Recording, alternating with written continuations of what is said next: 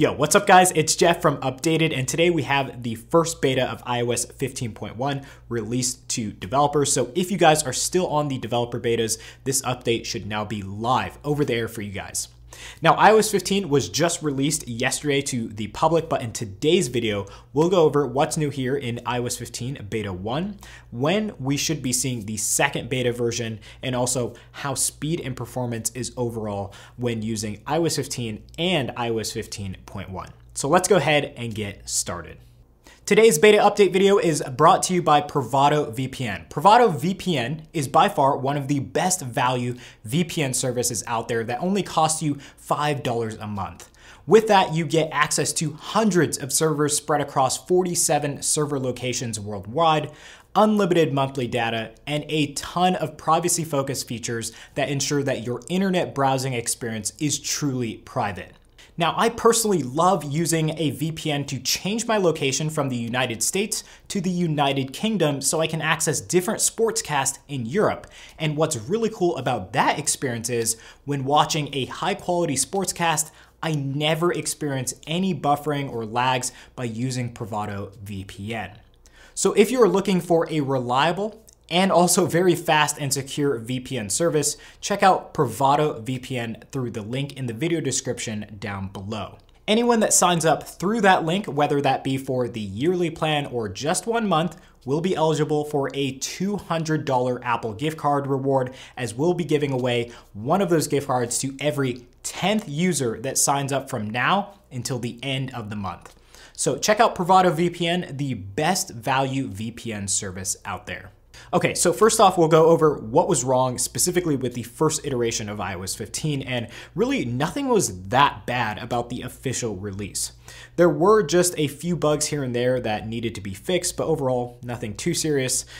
For me, the bugs I was experiencing was communication with the HomePods was a little bit on and off, and then sometimes when I would open up several apps at a time and then switch between them, there was some significant lag.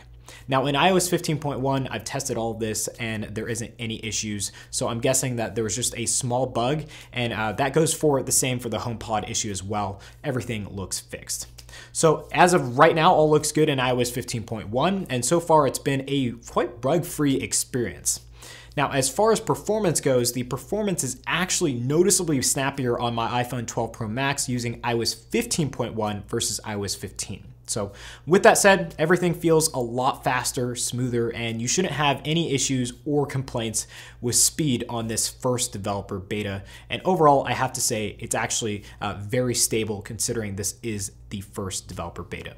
So guys, that was all I have to say in regards to bugs and performance between these two software versions, but let's go ahead and check out what's new here in iOS 15.1. Okay, so we have iOS 15.1 Developer Beta 1 installed onto this device here. And as you can see, we do have a new build number that is 19B5042H. And if we go down here to the modem firmware, we have new modem firmware 2.10.00, and that is all of what's new in the About screen here. We're not going to leave the Settings app though, because we have some new things or just very small changes here that have been made. If we go down into the phone section, we do have a new icon for Announce Calls. So this menu has not changed, but we do have a new icon for the Announce Calls feature. Just a very small change there within the phone settings in the Settings app. Now, one other thing that I noticed specifically for 15.1 is that if you go down into transfer or reset iPhone, this might have been live in iOS 15, but I didn't feel like it was because I went about this in iOS 15 and I didn't see this. But once you go ahead and you see prepare for new iPhone here at the top and you tap on get started, this prompt comes up for you'll be ready for your new iPhone, uploading apps and data to iCloud. But on the iPhone that I have, specifically with an iCloud Plus subscription, which costs I think 99 cents per month, there's actually a different page that loads that basically allows you to see what you're going to be getting with that iCloud Plus subscription. Essentially what it does is it allows you to use unlimited data. It gives you extra iCloud storage to move apps and data through when you are transferring to a new phone and you need to back up all that data. So you can go ahead and tap on continue or not now for that prompt, but that does require an iCloud Plus subscription just in case you guys are looking for that specific setting. Now, when you go into the Health app, you actually now, through iOS 15.1, have the ability to add a COVID vaccine card through your Apple Wallet. So essentially what you do is you go to Browse, and then you go all the way down to Health Records, and you might have already had this set up, but if you have it set up, in California specifically, you can go if you have like any of these hospitals or records that you need to access, you can add those accounts. And if you have a COVID vaccination record on hand, you can actually add that to your Apple Wallet, and you can use that like QR code and everything like that. All that information can be scanned by restaurants or anyone that is asking for that vaccine card. So that is now active in iOS 15.1, and I'm sure Apple will want to get that out pretty quickly here, as obviously that is a very pertinent feature in the time that we live in. Now, when you go to the App Store, there's actually a prompt. We saw this in iOS 15, but it's also popping up here in iOS 15.1. It's basically, obviously a big ad there, but Apple is kind of advertising what they want for you to select in regards to personalized ads. So they want you to select, they give you kind of like a disclaimer here, and then also exactly what personalized ads are, kind of like a brief description, but they're asking you, do you want personalized ads turned on or off? Now, I personally like to have these on because Apple's going to send you ads anyway. So I'd rather have ads that are actually pertinent to my use case scenario, but you can actually go and select off should you not want those. But there's always a learn more option where Apple gives you an even more kind of like bigger description of what Apple advertising and privacy is all about. So you have on or off options there. When you go ahead and select it, it sends you right into the App Store as a regular App Store experience. Now, if you go into the Photos app here, I have kind of like a screenshot of iOS 15, the update. So there's a lot of text here, and I noticed the text OCR feature works a lot faster on iOS 15.1. So if I activate this feature here, just tap on this button, it's kind of frozen here.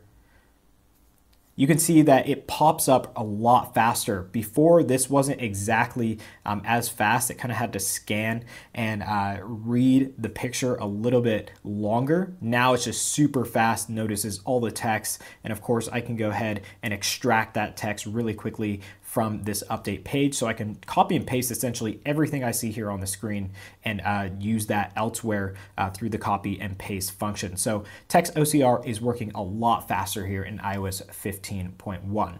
Okay, now a feature that Apple took away in the iOS 15 betas was actually SharePlay, and you can see it's up here on the top right-hand corner.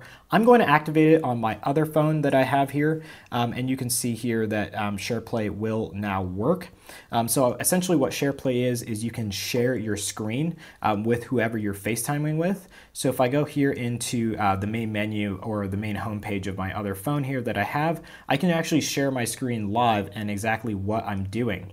So I can share exactly what I'm doing on screen, but I can also like share movies and stuff that I'm watching. So this is actually a really cool experience, and it looks like from the betas of iOS 15, Apple has worked out all of the bugs that we were experiencing before in regards to SharePlay. So SharePlay is officially back here in iOS 15.1. This is an awesome feature and will allow so much more when you're FaceTiming. So definitely check out this feature if you were on the iOS 15.1 betas. Okay, so that was what was new in beta 1 here, and I guess that the last thing to discuss is when we might be seeing beta 2.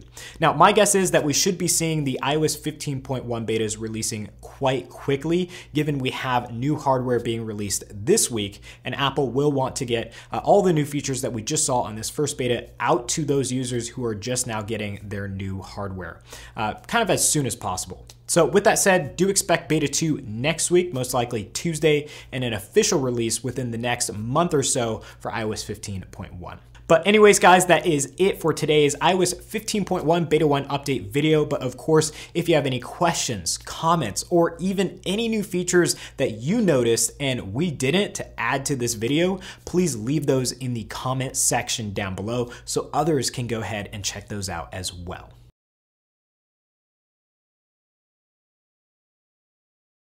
Hey guys, thanks for watching today's video on the updated YouTube channel.